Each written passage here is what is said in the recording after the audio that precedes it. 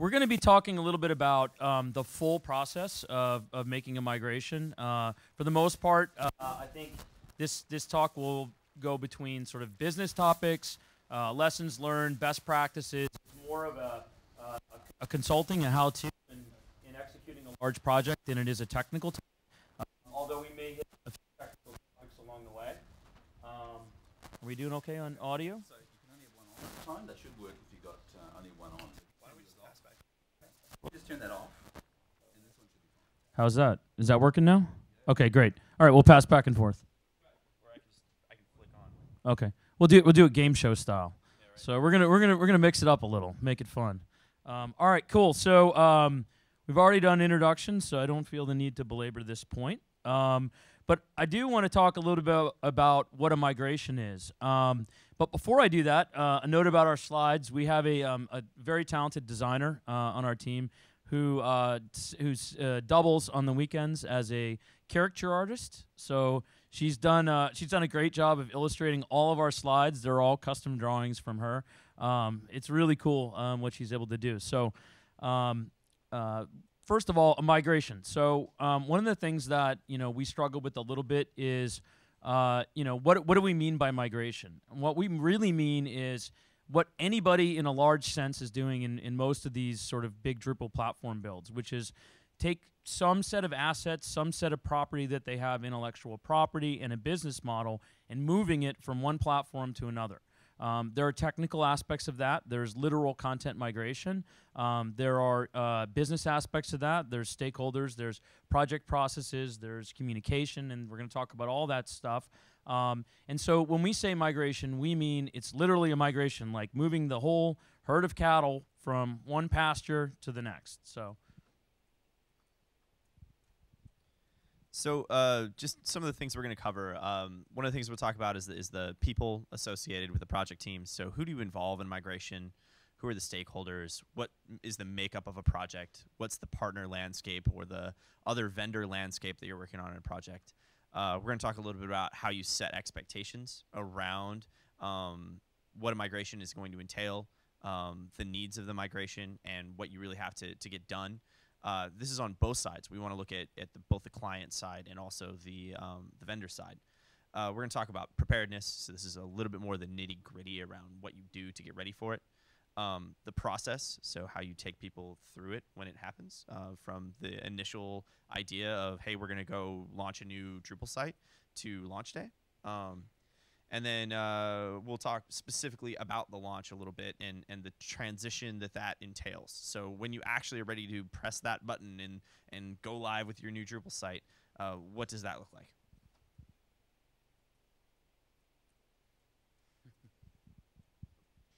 So one of the things that we want to make sure that we clarify with this is that when you're talking about people in a migration, you're not talking about just engaging one person or engaging one aspect of the team. We're talking about engaging an entire organization. There is no single migration that should ever take place with just a project team being involved. You need to talk to your stakeholders. You need to talk to your other vendors. You need to work very intimately and make sure that you're talking about how you engage with the entire group and get a really good picture of everybody involved in the migration and who it impacts. So we're going to go through a few of those roles. Okay, so first role to consider in any migration like this is the content maintainers. Content maintainers can take a lot of different forms. As these projects get larger and larger with Drupal, you need to not assume that a content maintainer is someone who is sitting there with the Drupal interface, editing interface open, and working within the WYSIWYG. In a lot of the larger configurations that we're working with today, you've got upstream content maintainers, people that are responsible for content channels that they're putting into another system that are being imported into Drupal, or large-scale content repositories that are sitting behind Drupal, and Drupal is interacting through an API with those. And you also need to think about these people as owning a channel of content that's potentially multi-channel downstream as well. So these people aren't just interested in necessarily putting stuff into a Drupal website that's going up a Drupal editing interface that's going up to a website, they're interested in how that's going to show on mobile or how that stuff's going to be consumed as through a feed or an API downstream. So these people are very concerned with the asset that is inside of our content management system, which is content. In a lot of cases, they have a lot of consternation about this move. To them, this is moving all of their property to a new house, and they're very concerned about that house and whether their property will be maintained well there. So they're very important people to consider in terms of your coddling. You need to make sure they're comfortable with the process, that they understand how this is going to go. And at the end of the day, you have to deal with the fact that ultimately these are some of the most important stakeholders, and they may not be entirely pleased with the interface that you provide them initially, but your goal is to improve their business in terms of how that content is gonna serve its purpose. So they may have a little issue up front with using the Drupal interface, but remember that downstream it's really about improving their ability to deliver that content to a wider audience. So the next group is technical owners. Technical owners used to be the traditional group of people we thought about when we talked about site migrations. We were always all about, are we going to be able to work with the IT departments at large organizations to be able to cut over from one system to another? That's not really the case anymore. It's a lot wider than that. IT is now, the function of IT is more about risk mitigation and vetting of technology than it is about actually owning a CMS project. And then most organizations, that's a really good thing. You want the technical people to be there to make recommendations about technical things and to mitigate the technology risk associated with the platform move. So you're no longer asking these people, like, do you like Drupal? Most of the time, they won't even really have a strong opinion about Drupal. To them, it's one component of a much larger solution, and you need to be able to speak to them in terms of mitigating the risk for an organization.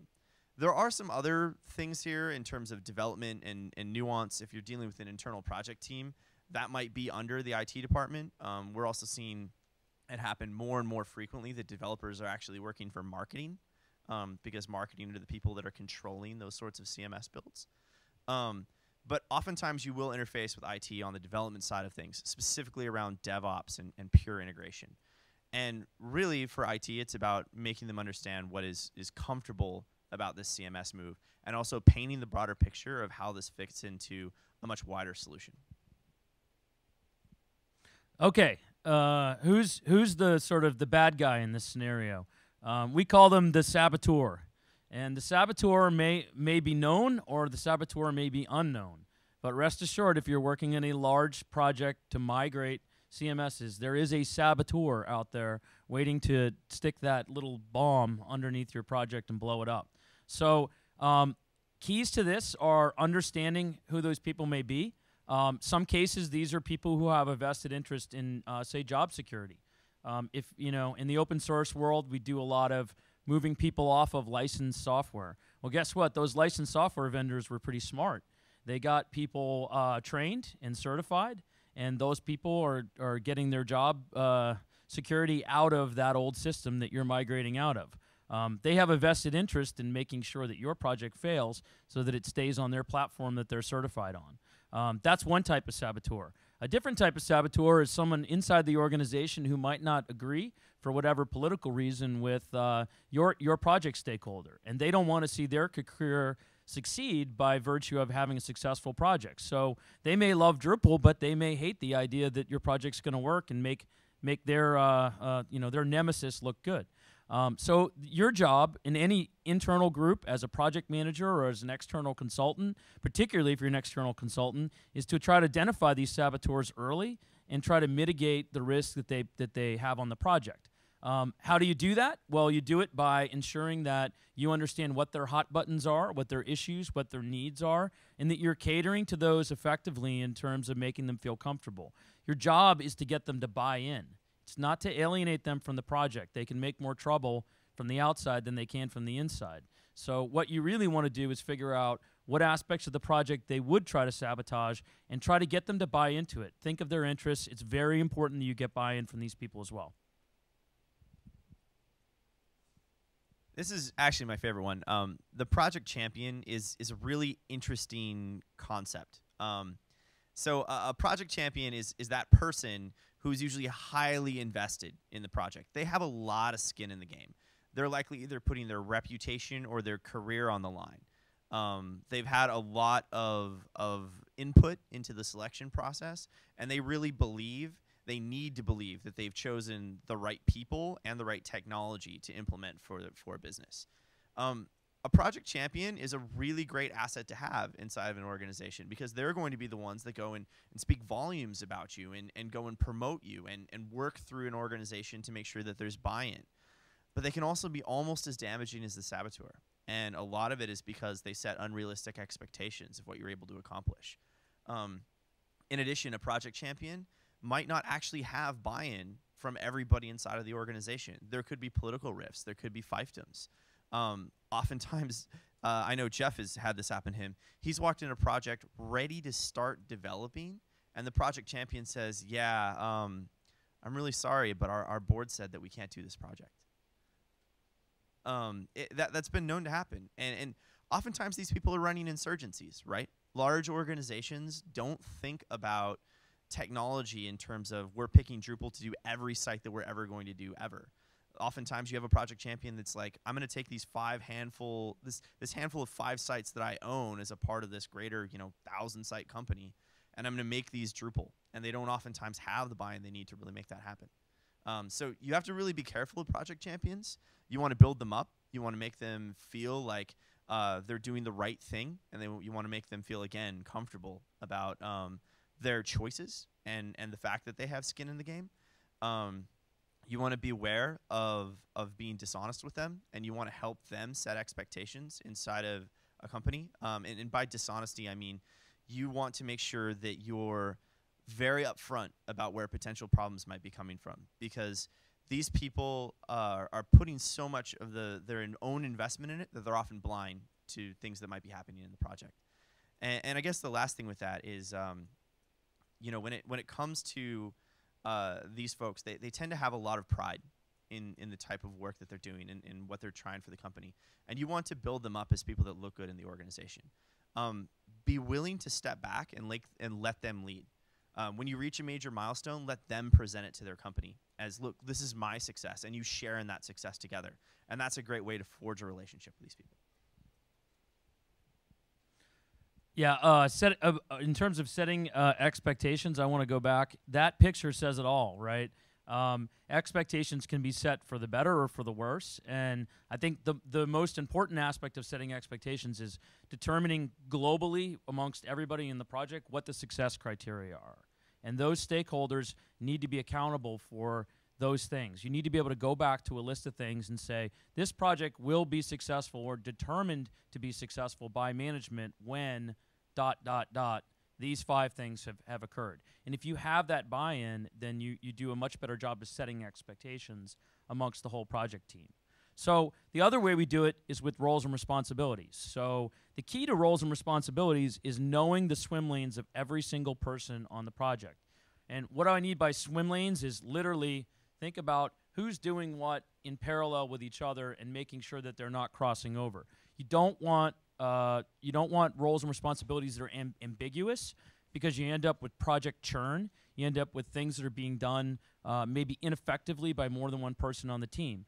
The key to doing that is upfront being very, very critically clear on what everybody's doing. A set of bullets under each person's name that says, I am this on the project, these are my responsibilities, this is how I will be judged in terms of success on this project is very, very important.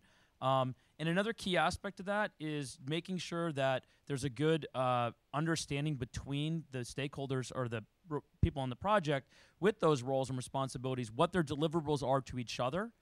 Remember, dependencies within a project are often as damaging to the schedule as dependencies outside the project. So if I'm the themer and I'm waiting on the information architect to provide me wireframes, and it's a week late, that affects me. It impacts me. And the damage that it does to the schedule is bad. The damage that it does to our working relationship in terms of how I hold them responsible or accountable for my own failure can be even worse. Maybe later on it stirs this sort of sense of intra-team competitiveness or or backstabbing or something like that, which can really endanger the project. So ensuring that those roles and responsibilities are defined and actually written down in the project charter up front helps cut through a lot of that tension between those people.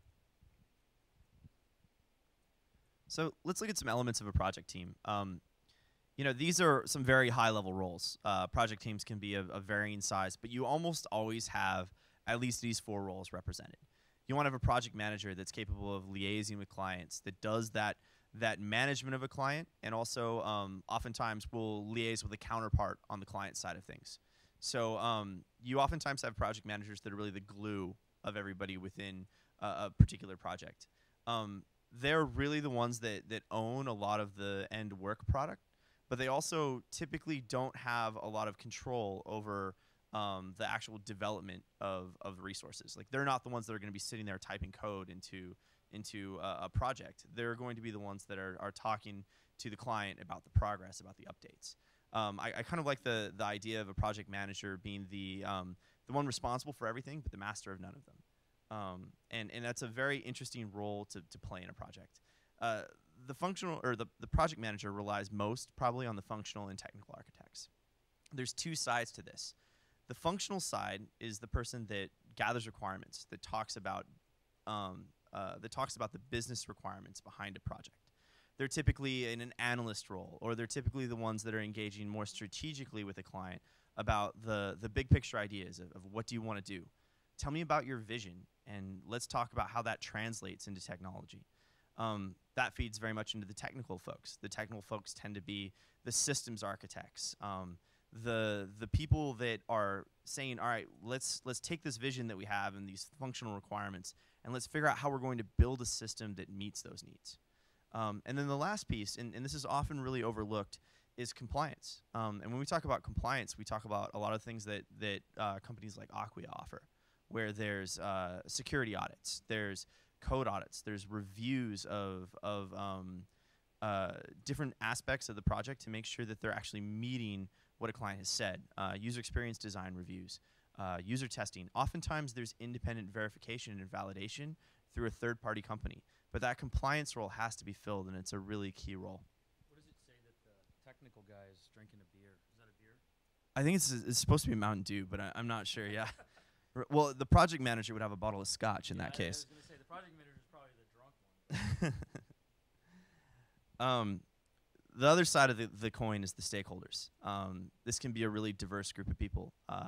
These are the people that you're ultimately responsible to, and it's their domain knowledge that you're there to represent. They're the ones that have that vision, and it's their vision that gets translated into technology. Oftentimes you have people that are independent project owners. They're the senior vice president of blah, blah, blah, or they're the director of technology for blah, blah, blah. There's all sorts of different groups that might be represented here, but you usually have a senior manager that represents that project ownership. Typically, you also have somebody in marketing or in more the business side of development. This person is responsible for ensuring that the business needs of an organization are met, and they're usually relied upon by the project owner to represent things like content editors, to represent things like branding, the mission of a particular technology project. And then lastly, you have editorial, and editorial means multiple different things. Editorial, if it's a news site, can mean the content owners. Editorial, if it's a simple site or a social site, can actually be representative of a much wider, larger group of people. These people are community managers. So you have these different aspects represented in the stakeholder group that you're ultimately there to have a high level of communication with, define success criteria with, and serve as part of the development of this project. The last group you really have to take a good look at is partners, and there's a reason why the images are the same here. Partners oftentimes are very representative of stakeholder groups because they're another piece of a project that has domain knowledge. In very large projects, it's really unlikely that one single company is going to be able to deliver all the services required of a major organization. And so you're going to be working with partners. And one of the things you want to be very, very careful of with these folks is not creating contentious relationships. You want to nip that in the bud. You want to understand that you can't do everything for a particular client, and you need to have a positive relationship with these people. They may have similar project teams to you. They maybe have similar size. They may be a subcontractor to you. You might be a subcontractor to them. You may have a very tight working relationship, or you may be very disparate in terms of what your responsibilities are. But you have to make sure that you work with them, because that holistic vision of a project is really important. And it gets back to the stakeholders in a large way too, in that having good vendor relationships, being able to present that unified front of we understand the total technology picture to a stakeholder group is going to help ease conflict with them as well. Yeah, so let's talk a bit about how to prepare for a big migration. One of the most important aspects is communication and planning. So it's absolutely essential up front that you establish some kind of a communications plan amongst everybody on the team that stipulates not only how you're going to communicate amongst the project team members, but who communicates with whom. Now, in a lot of cases, projects in the beginning tend to become a bit of a mess communications-wise. The first 20 to 40% of a project is where the vast majority of the miscommunication occurs, and that's incredibly important, because if you end up with the wrong people talking to the wrong people in the beginning and you allow that process to stick throughout, you're going to end up with too many communication channels that potentially don't keep the project going in the right direction. So how do you do it? Well, first and foremost, you rely on tools. Establish up front what are the ground rules around IRC, chat, instant messaging. You know, do you want people, project stakeholders, instant messaging the developers? Or is it crucial to your project that developers remain totally independent from those people in terms of real-time communications for distraction purposes? We've seen it. We run it both ways. There's pros and cons to both. The key is that you establish that jointly amongst everyone up front in the project before it just becomes something someone starts doing halfway down the road and someone else isn't. It's also incredibly important that you don't rely on email. Everybody gets too much email. It's a really bad habit to have anything about a project at all done via email. If you have to send an email about something, you should be referencing a link in a wiki or in a communications portal, or something like that, where you have a canonical place that everyone can reference for that piece of information. Because these days, people aren't going to go back through their email and look for that thing the project manager sent them 5 weeks ago. They're just not. It's going to get lost. It's going to get buried, particularly when people are working on projects that are outside their regular job. So what we recommend, what we do in our organization, we use Open Atrium, which is a distribution that we maintain on Drupal, which we are, by the way, moving to Drupal 7, since everybody keeps asking that question, and it's up on the website, but they don't know it. Anyway, something like that. Basecamp is a perfectly good tool that does the exact same thing. Very inexpensive. You can set up an account right away. The key to doing this is not necessarily what tool you have or what features it has. It's about where that information resides, and the fact that all the information surrounding any one node or piece of information is about your project. It's not mixed in with a message from your boss about expense reports or something like that. You need that kind of clarity when you're working on the project. Other things have a lot to do with in-person versus phone calls versus Skype versus Google Hangouts. It's very important that you establish the manner in which you're going to communicate with all the people that Chris was referring to, the stakeholders and all those partners and all those people. Establish all that in your communications plan up front. Expect that it's going to change, but at least agree on it and agree to change it as the project proves that those aren't the best methods. Other very important tools obviously include ticket management. So we use Jira from Atlassian, which is a tiny little company here in Australia that you may not have heard of, but that's a joke, but nobody laughs at that. Anyway, we did start working with Jira actually in about 2003, so we watched them grow from maybe 15 people or something when we were using it, and now it's a fantastic tool. Whether you use that or Redmine or Bugzilla or something else, open source, doesn't matter. The key is that you have some place in which people can actually have some transparency and some visibility into what tasks everybody in the team is working on, and that helps a lot with the communication amongst the team, because people tend to understand when someone else is swamped or busier better when they can see a backlog for them than just feeling like, they're picking up on their stress or something like that. So communications and planning probably the most important aspect up front: communications plans, tools, and team agreement on how you're going to communicate with each other. And one last thing on the communication front. I talked a little bit earlier about stakeholders. Your communication is your way of reaching higher up in the organization to make sure you're not working with somebody that hasn't secured buy-in from their boss. Having that communication be able to reach upward inside of an organization is your pathway to making sure that you're working on the right project and that you're defining success criteria that are representative of the organization, not just the needs of that project owner. That's a really key piece of a communications plan. Estimating. Estimating is a really, really big topic. It could be an entire presentation, and often is. And I would recommend that if you're in a position where you're doing project management or you're doing consulting to a client, take advantage of some of the great talks that have been given at DrupalCons and Drupal camps around this. What I will say is running a professional services organization for the last 12 years that we've been in business, our ability to estimate as it's matured has contributed directly to our ability to mature the professionalism and growth of the company. And that's because essentially that's how we set our price. We set our price by estimating a project in many ways, whether it's time and materials or it's fixed price, bid or something like that. It doesn't really matter. Your currency is determining how much time your team is going to take to do that work. So it's absolutely essential. I will say that even if you're working inside an organization, I think it's equally important. One of the things I've seen contribute to project failure a lot is professional services organizations like ourselves come in, and we have a high degree of rigor and expectation around how we estimate everything from the ticket level, where we insist that the developer or the person doing the work is actually doing the estimate, and we're rolling all these up, sort of a ground-up process.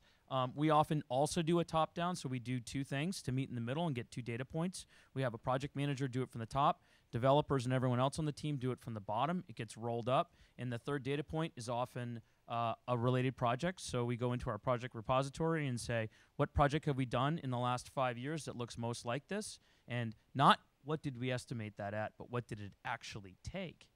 And now we have a real data point. And those 3 data points, if they're correlated around something, give you a pretty good sense of where things are going to end up.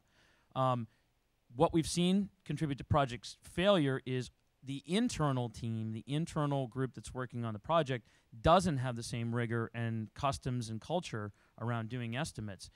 As a result, what happens is their estimates tend to be driven more by what their project stakeholders and their project manager thinks it's going to take. It's just a top down. So they get out the Gantt chart, and the project manager says, "We think we can do it in this long," and they push that down to the developers. And developers don't get a chance to estimate their own tickets and bring that back up for a reality check. So if you're dealing with a project where maybe your estimation process has a lot of rigor, but the other side of the group doesn't, watch out. That's a sign for failure as well. So when you talk about migrating a site, what are you talking about? There's all sorts of things, and it's not just content.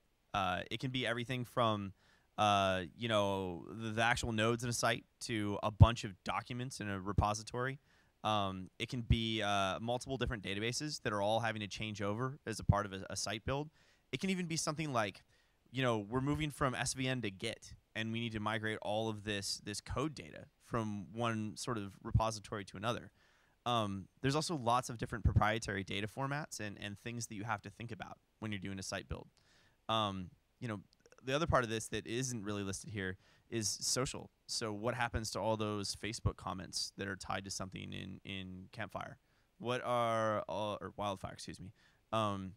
What about all of the tweets that referenced old articles? What about all of these things that you've done to publish this content across the web? How do you take that into a new site?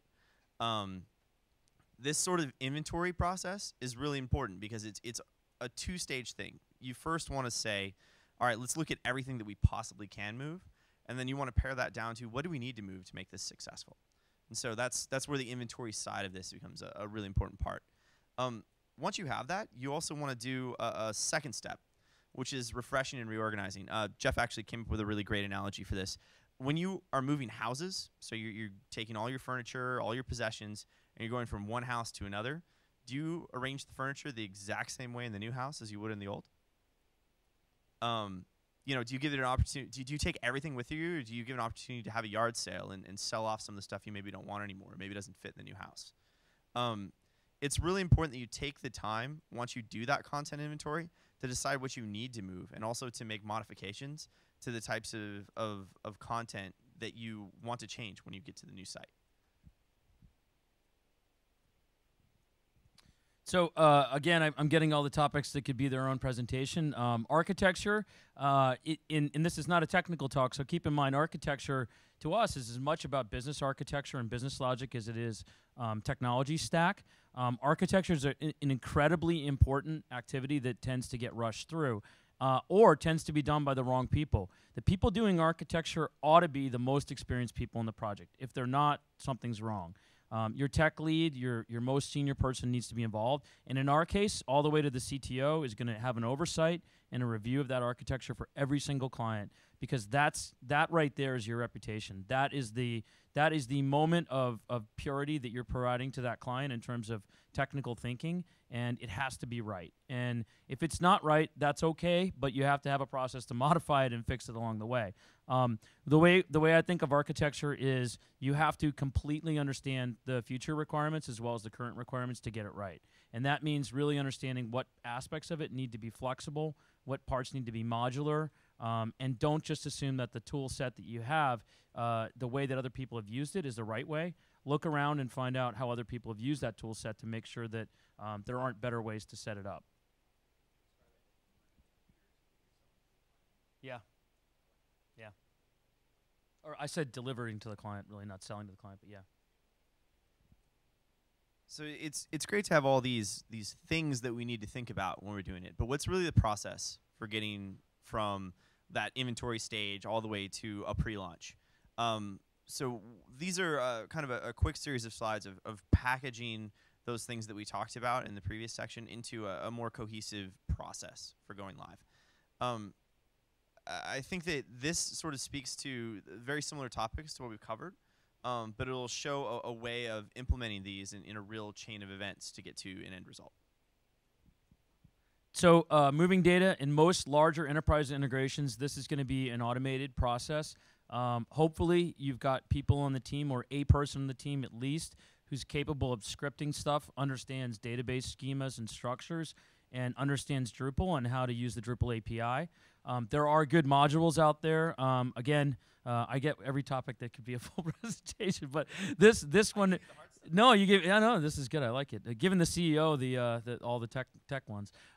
So in our shop, we use things like the migrate module, which allow you to help migrate content into Drupal. We also do a lot of database scripting. We do a lot of cleansing along the way. So cleaning up content. I'll talk about that in a minute. But consider this to be a vital thing, a vital decision that you're going to make. We have had, I don't know how many clients tell us, you know what, don't worry about that. It's expensive, it's difficult, it's risky. We don't want to pull that off. We're just going to re-enter the content ourselves. Bullshit. They're not. They're gonna end up relying on you to do that anyway. So whether or not you think this is going to be a part of your process, plan for it to be part of your process. If you don't have the skill set in-house to do it, go out and get someone that can do this process. Don't assume that the content owners are actually going to re-enter the content by hand. They're just not going to do it. Again, just like Chris said earlier, use it as an opportunity to clean up. A lot of times content that you're bringing over isn't just coming over from one platform. It's coming over from 3 platforms ago. And that stuff might have been late 90s. It may have had a lot of embedded HTML stuff that you want to clean out. It could have been scraped off of Word documents and been dropped through WYSIWYGs, in which all kinds of nasty proprietary encodings has been dropped into the database. That can cause you a lot of problems and a lot of pain. And again, as Chris said earlier, this is your opportunity to clean it up. So look at transformation processes, look at cleansing, script out get the JavaScript stuff that's in there out. Get any bad tags and things that WYSIWYGs and word processing programs and stuff have put in there out during this process. And for God's sake, make sure your content is just as clean as possible. Yeah, so once you have that content up there, you want to make sure that you take a look at it. Have a keen, critical eye to what's gone up there. a big part of this is context, right? When you have new content in a new system in a prototype way, you want to be able to take a look at this content then in context and understand what it's going to look like in the new site. And that's really what the review is all about. Engagement around the entire organization is, again, really important at this phase, because you don't want content to just look good to editors. You want it to look good to users and other folks that are going to be interacting with the site. So for anyone that saw Dries' keynote, you know, or most of you probably already know from firsthand experience, Drupal has some difficulties in terms of the way that the deployment process works. Again, this isn't a technical talk, so I'm not going to talk around sort of how Drupal 8 may fix that or what tools are available. But if you are responsible for planning or managing any kind of project in which you're going to be using Drupal in any kind of large scale, understand that you're going to need different environments. So you're going to need to direct your content people at a specific environment that's dealing with just content. You're going to have some kind of a staging or maybe an integration environment for your developers. And of course, you're going to have production, which is going to be a sacred place. Understanding what these different environments are, how they're used, how they're procured up front, and educating your whole project team on how to use them effectively is a really important part of limiting the friction on the project. Can't tell you how many times people were just testing on the wrong server, putting content in the wrong server, or something like that. And it's just a really painful part of sort of the friction of the project that you want to try to eliminate. It's very important that you think about that up front and that you come up with the scheme that your project is going to use to manage the deployment process. That goes as far as, you know, potentially having automated continuous integration processes and things like that. If your project is mature and you have that kind of software maturity in your organization, you're going to want to do that. If you don't, you need to make that decision up front and decide if you're going to do it the old-fashioned way, get on the same page so that you don't have those arguments down the road at 3/4 of the way through the project.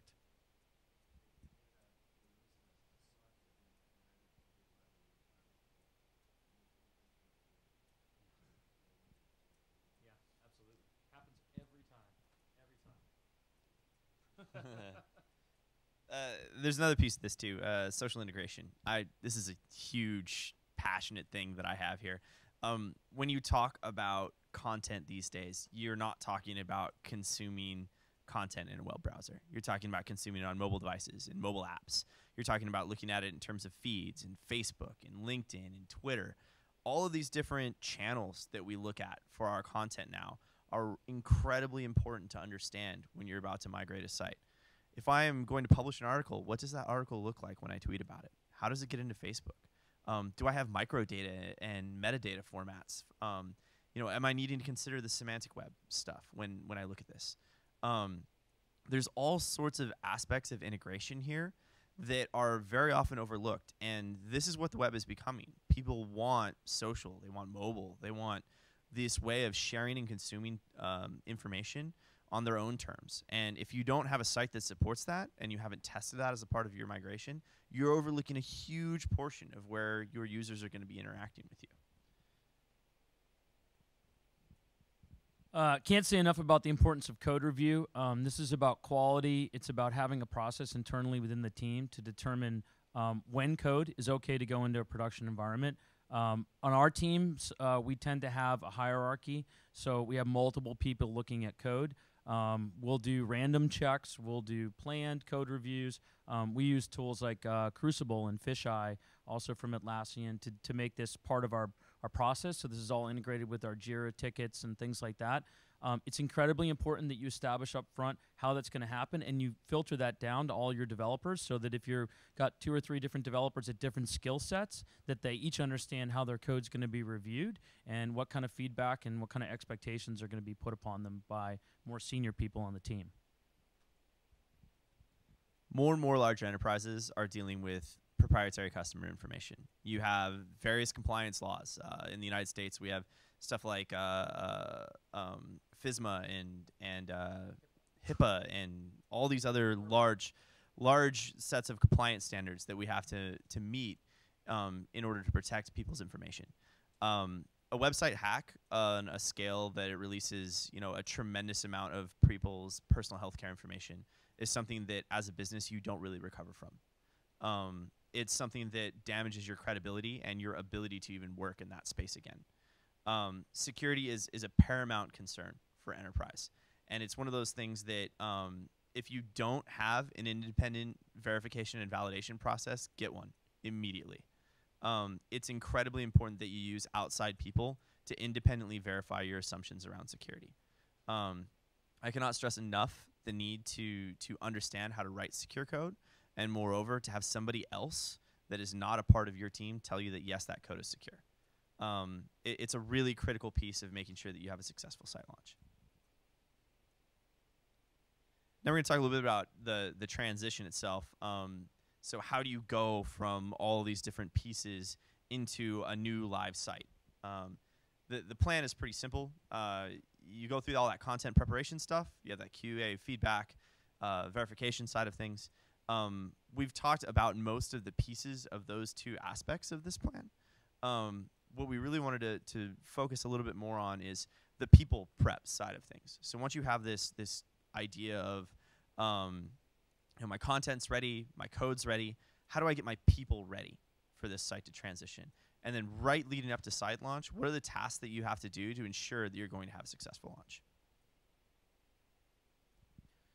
Content prep right before launch is an amazingly important aspect of making people feel comfortable and happy about the launch. It's really actually kind of funny when you launch hundreds or thousands of websites. You watch and you think, well, this thing's going to be up here for years, and every single day there's a decision on what's going to go on the homepage. But that first day, oh my God, is it important, because the whole world is watching, right? So be sensitive to that. Understand that may not seem, especially as a technical person, like the most important thing. You know that there's other things that need to happen to go live. But for those content maintainers in particular, this is a very important first step to feeling comfortable with the launch of the site. You also have to look at a QA and feedback process. Make sure that you're still doing your fundamentals of development. Because you've got a launch deadline that's a week away, don't compromise your QA and feedback process. Make sure that you have the right people reviewing things. Make sure that you get those final sign-offs. Make sure that you look at those success criteria you talked about earlier and that you've hit every single one of them. It's really important that you not compromise this. It's much better to move a site launch than it is to launch with a site that's not gone through the process of QA and validation that you've set up as a part of the project. This is not an official statistic, but I'd say over the last 10 years, we've launched literally thousands of Drupal sites. And I'd say maybe somewhere between 60 and 70% of our launches are pushed back by the client. And I remind my team that all the time, not because I want them to slack on the deadline, but because I want them to pay attention to that last slide, which is don't compromise your quality to meet a deadline that the client's going to move anyway. Do a good job, and if you end up going live that day, you're going to be happy for it. If it ends up getting pushed, you're going to be glad that you didn't cut corners to hit a deadline that didn't happen. Oh, I get to talk about training. Cool. All right. Training, is a huge topic that you could do a whole presentation on. The training is an enormous part of what happens with any CMS build. A lot of it is about the psychology of getting people to understand the new system. It's some button pushing. We talk a lot about the interface in Drupal and how it's not always client friendly, but guess what? You can change a lot of that. If you have that built into your project and you've got the time, you can modify aspects of the administrative screens to be whatever you need. It doesn't matter at the end of the day if people aren't fundamentally comfortable with it well before you go live. So if you start that training process and you even integrate it in as sort of testing training, it's okay to mix those two on the content side. If you're dealing with containers, it's okay to do iterative reviews very early on and just tell them, hey, this is me teaching you how to use the system and you telling me what's wrong with the system, and we'll just mix it all together and we'll just make tickets as we go. Start early, do it often. Don't wait to the end and have this big training process, because guess what? Rest assured, guaranteed, if you do it waterfall and at the very end before you go live you do one big set of trainings, you will find so many bugs, so many problems in that process. You will be kicking yourself so hard. So it's better to mix them up. I know it sounds like it's not a good process. It's kind of like, why would you mix testing and training? Well, really, honestly, it's so that you get feedback earlier in the process and you get them sort of gradually accustomed to it. You know, it's better to get sort of slowly accustomed to the temperature change than it is to sort of do it all at once, right? It's the same philosophy. So I think training has many aspects to it. That's the one I feel is most important and relevant for this presentation. But, you know, if you want to talk more, we can talk for days about that alone. This is one of the most interesting things because people think about launch day as walking into mission control during the moon landing. And, you know, they've got 25 people all in rows saying, check, check, everything's good, everything's good. The reality is that the planning for that day starts well before launch date. You want to pick a date that's reasonable, that's something that you're sure your team can be prepared on. You want to have a launch checklist. You don't want to get into the habit of setting expectations around a launch before you have any idea if you're actually going to reasonably able to attain that goal. Lots of people look at, you know, I have a site build that's going to take a year, and I'm going to launch January 1st, 2014. Sitting here today, we would have no idea if that's a realistic date or not. We can say that, you know, we can take the project to a point, but requirements change. Things change with clients. Things change with the way that you move forward with things. I would say very much try as hard as you can not to set a launch date in stone, because if you're building a project to a date, you're always ultimately compromising what you want to deliver. If you're basing a date based on what you're able to deliver, you're going to have better client satisfaction, a better launch, and things are going to go much more smoothly. All right, so the launch itself, done, easy. What do you really need to do? You know, from a technical perspective, you need to prepare for traffic. But that's also a business user thing. So, you know, having a really good picture of what you expect to happen on launch day and post-launch in terms of visitors is really important. So, you know, are you going to get a whole bunch of new authenticated users because now you're offering a login mechanism that wasn't there? Is that the kind of profile that you're going to have for launch day? Or is it going to something that your PR department or marketing group or somebody's going to manage to get into mainstream media, and your traffic spike is going to be 200% your normal day, and you didn't know about that because nobody told you that marketing was going to get that out into some mainstream media circle? Those are really important things to understand, because you may have designed the site to handle a certain amount of users, but they really, really have a way of blowing it up on day one. Some sites are quite the opposite. You've got a real slow launch. It's really important to you guys, but the rest of the world is just a random Tuesday, you know? So I think it's very important you understand that profile. There's a lot of things that you need to do technically, obviously. You need to be thinking about caching technologies and CDNs and all that to manage that. But really, that launch day is the most important time to handle your traffic, because you can go down 6 months from then, you know, for 4 hours, and you won't get smacked as hard by your client or management as you will if you go down for 4 seconds on launch day. And congratulations, you've made it. You've launched a site. You know, it's a great feeling when a project goes well, and it's a really terrible feeling when it doesn't. And you want to make sure that you follow the techniques and the things that we've talked about in order to have more positive launch days. You want to have that confidence to hit that button, and that's really what this talk is all about. You know, a successful launch leads to client satisfaction, referral work, more projects down the line, and success stories that you can tell for your company, and that's what you're trying to build. Never plan a project that ends on launch day. Think about that for a second. Never. It's the absolute worst end to a project plan. Every project plan should end at some point after launch day. Maybe it's 2 days, maybe it's a week, 2 weeks, 2 months. But what happens immediately after launch is just as important as immediately prior launch, because that's when all those new content, those content editors we were talking about, are actually using the system for real. And that's also when they're going to discover the 25 things they never understood about the training process. It's when all those traffic patterns that we talked about are going to start to become apparent. It's when the CEO finally looks at the website that you've asked him to review 10 times prior to going live. You know, he looks at it that weekend on his iPad and goes, oh, this thing doesn't look right, you know, or whatever. So It's really about understanding your true endpoint, and your endpoint with any website is never, right? It's always going to be an improving thing, but your project can't end the day the website launches. It's got to be some point thereafter, and I think it's a really important thing for all of us to remember. But obviously, it will continue from there as well. So that's just a different part of this, and we don't have time for it. So, questions.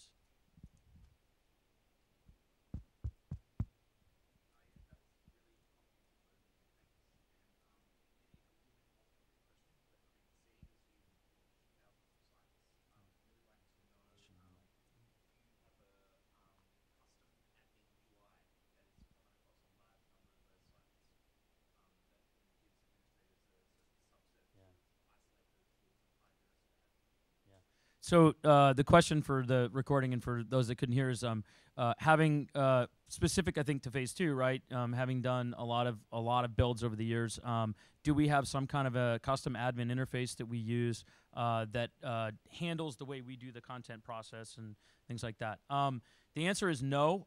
We've done a lot of different custom content interfaces. We don't tend to reuse them a lot, even when the client's given us permission or is willing to contribute them.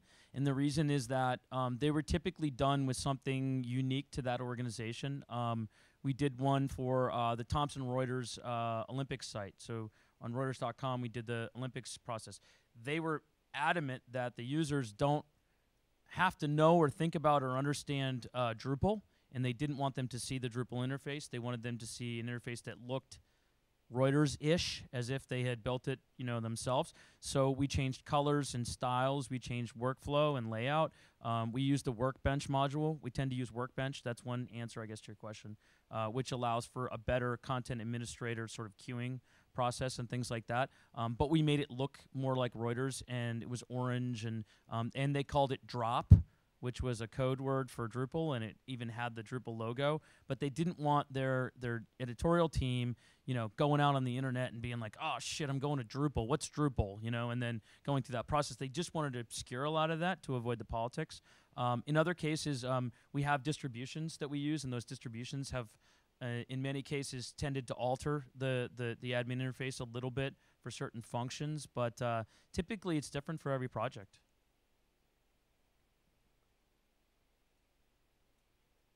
Other questions? We didn't open enough subjects for questions. It's like why don't we just touch really lightly on a lot of things that could be a talk?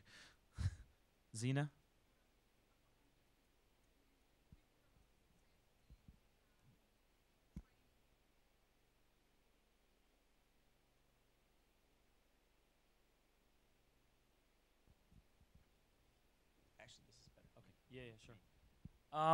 Yeah, sure. So we have people in house. I'm sorry. Your question is, have we had a lot of success with getting people either internally or externally on a retainer basis that can do content transition? Okay. Right. So internally, have we had success finding someone who could do the content migration? Right.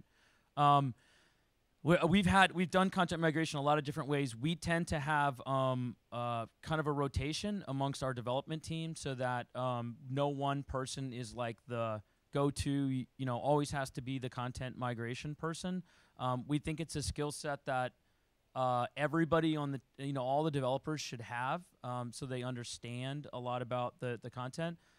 We have clients who have trained people in-house to do it. I'll be really honest, it typically fails. I mentioned earlier, if a client tells you that they're going to move the content themselves and don't bother with content migration, there's like a 90% chance they're going to change their mind. If the client says they're going to do it themselves and their DBA is going to learn the Drupal API and migrate that data, there's like a 65% chance they're not going to work and they're going to come back to us or call someone else in.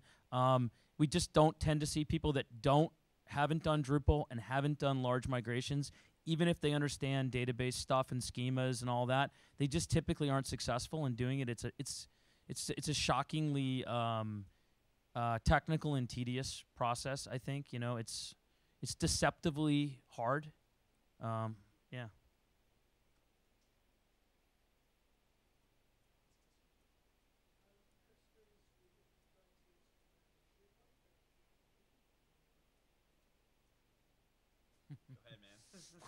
Okay, I guess I get all the questions today.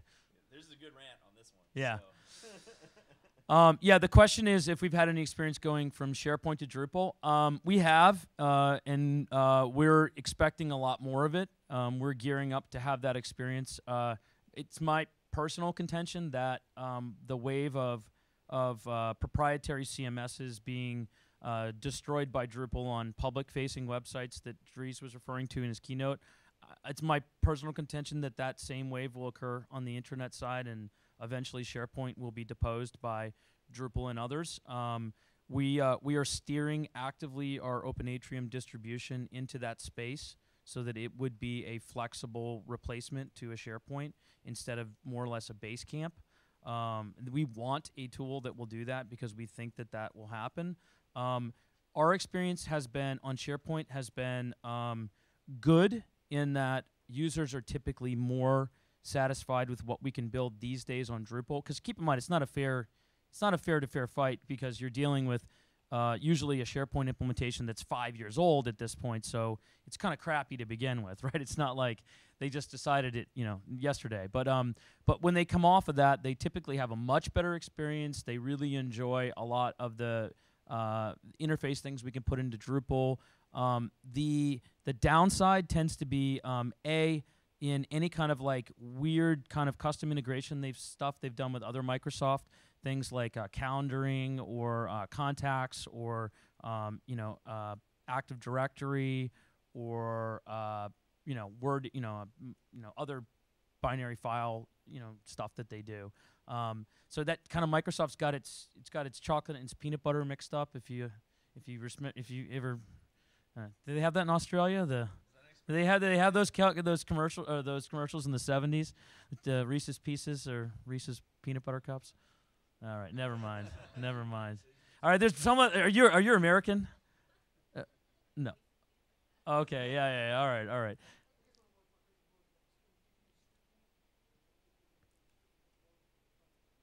Yeah, I mean, at the end of the day, SharePoint's, probably using like SQL Server, right? And you got a relational database scheme, and you can script it out of there and move it.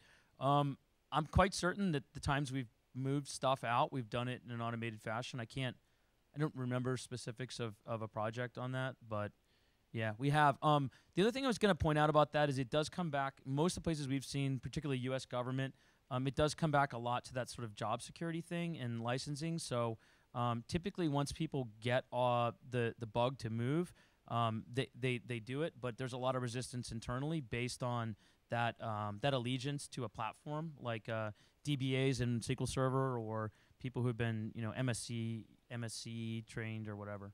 So.